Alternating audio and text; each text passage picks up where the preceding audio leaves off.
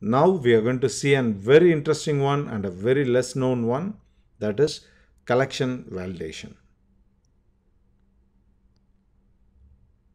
So while creating a collection, you can restrict or validate the documents before they get inserted into the collection. So this is a very cool feature and it's a very useful one, especially if you are going to deal with transactions. So while creating a collection itself, you can specify the structure and the required fields for a document. So this is a documentation page for create collection method.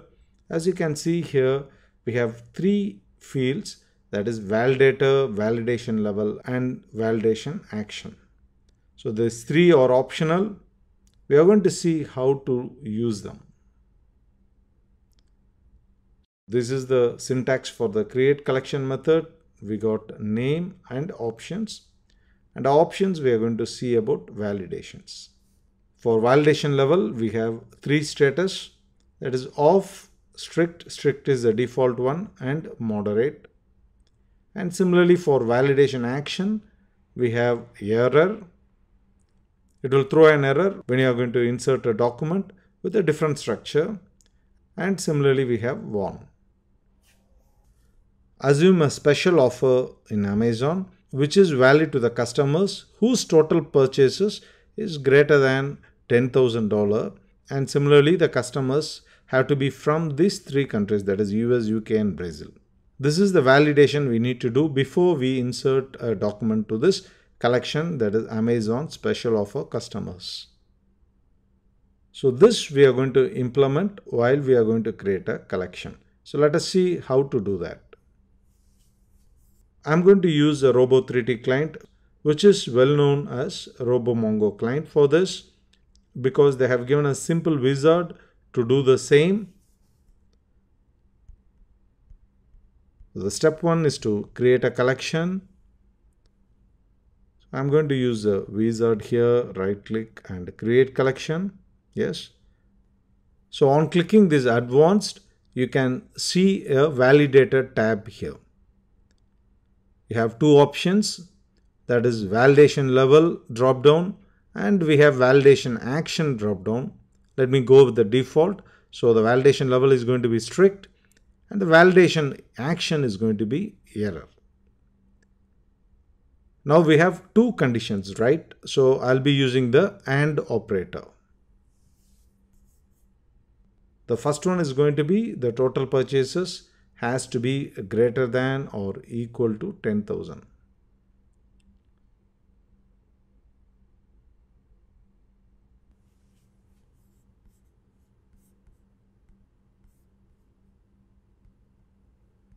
So it is the GT operator and 10,000.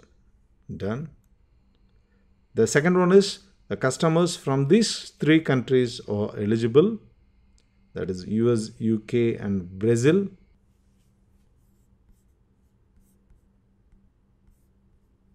So I'll be using a in for that.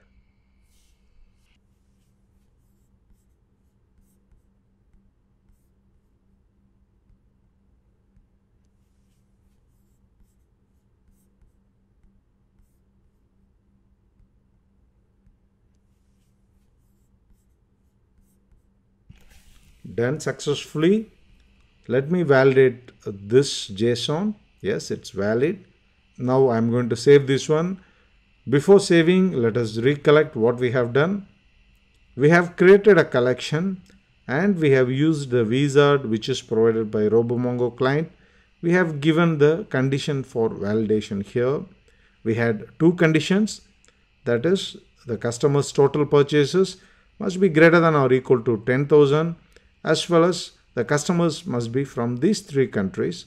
So I have used the AND operator, and for this 10,000 I have used greater than equal to. For checking the countries I have used the in operator. So done successfully.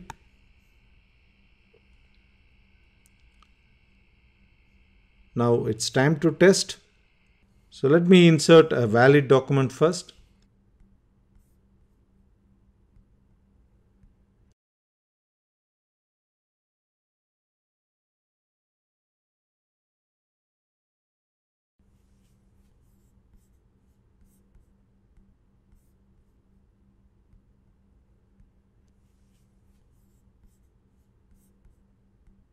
Yes, successfully inserted. Now it's time to check whether it's working fine or not. So for an invalid document, it must throw an error.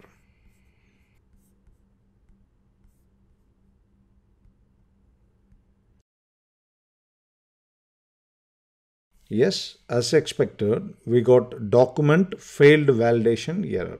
So the document hasn't got inserted, only the valid ones gets inserted.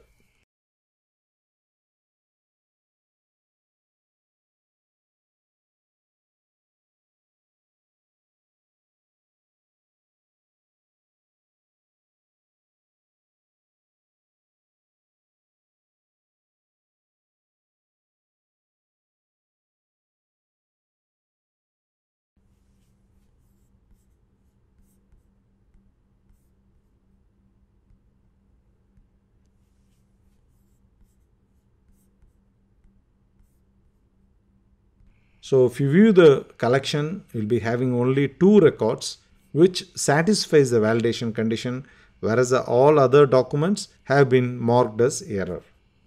So this is how document validation can be done in a collection.